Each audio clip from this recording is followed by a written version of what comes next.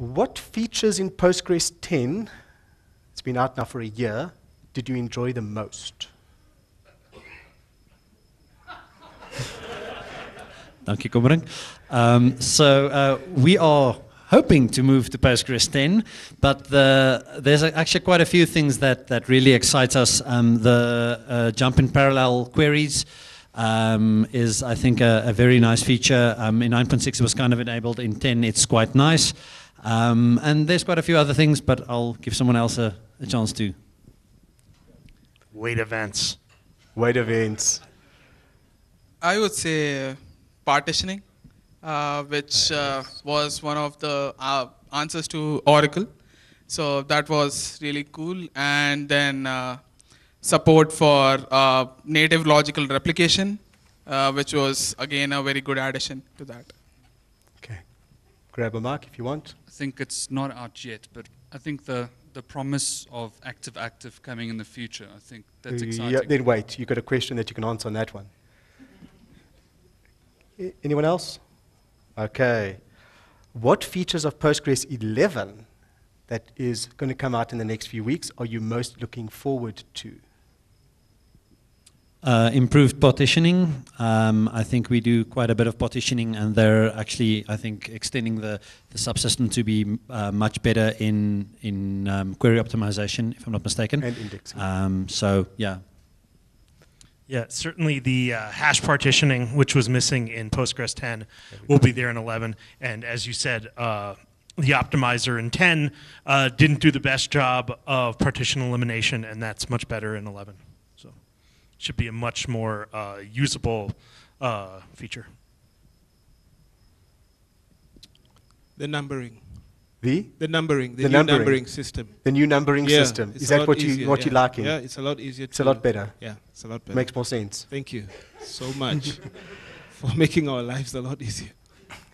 Okay, now here's an interesting question.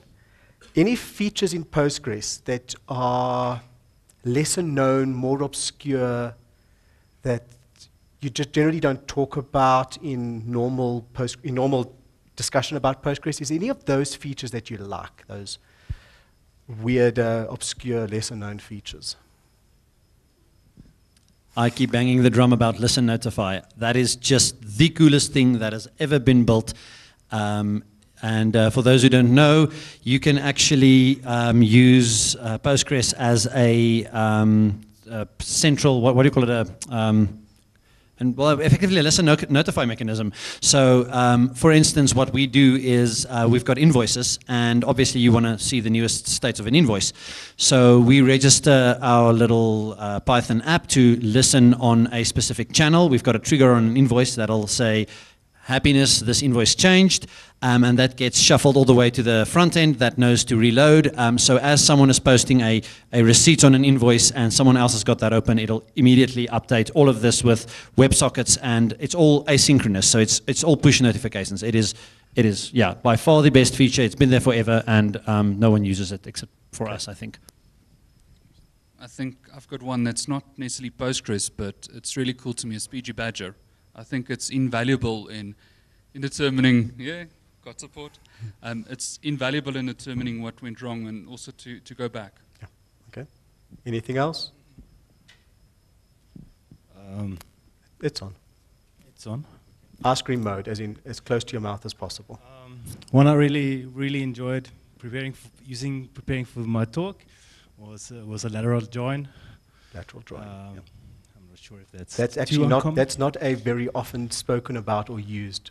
Yeah, I found a use case.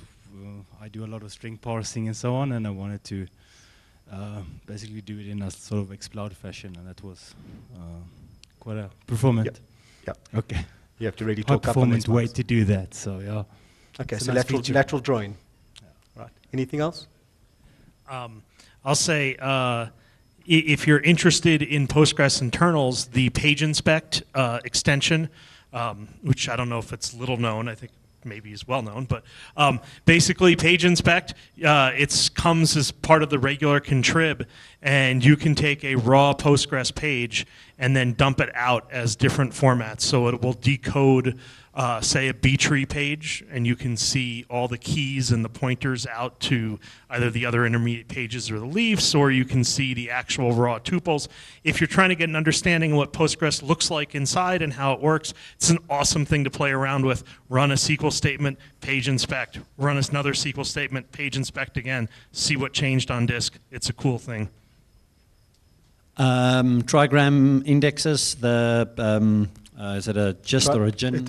Yeah. I don't know how often. Trigram module, but yeah. Yeah, the trigram module. Yeah, with the index. And it's an extension that allows you to effectively index free text it breaks up the text into little pairs of 3 characters and allows all kinds of things like sounds like searches to be really quick. And distance searches. Yeah, all kinds of wonderful things. Good to play with. Okay.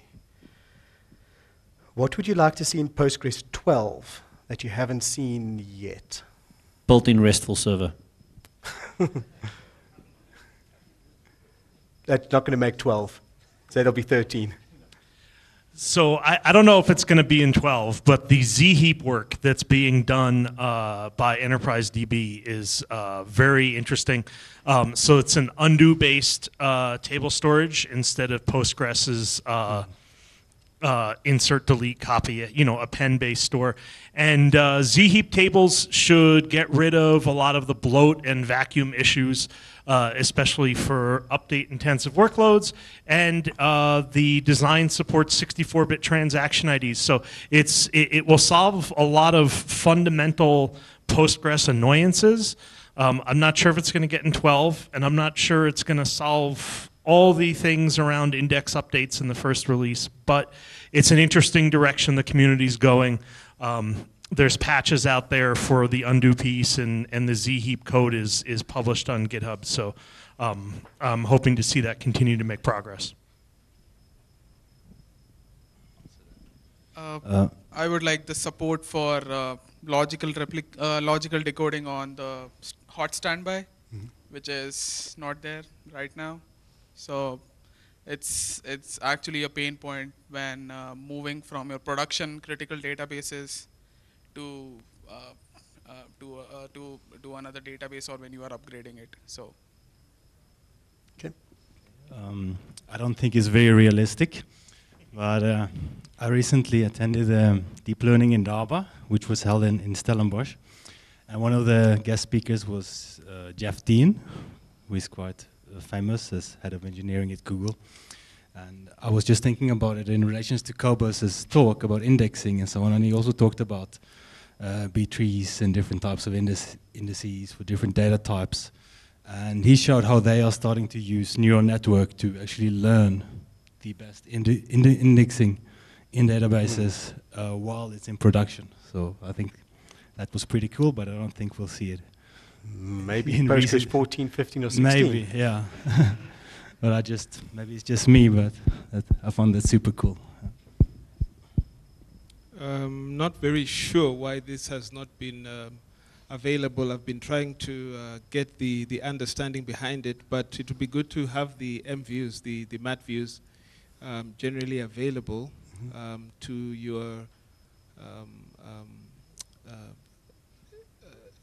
your front-end code, as you would get tables available to that as well. Because at the moment, views and tables are available, but mat views are not available to the general, for consumption. So for you to actually consume that, you'd have to have a view on top of that to actually consume the structure that's available in the I see what you mean. I don't know if that makes any sense. You talk about materialized views, correct, yes. Yeah. Okay. Sorry, I want to go to the previous question. One of the things that I'm actually looking forward to I think it's now in 11, is auto-refreshing of materialized views, or is that in 12? Whether actually...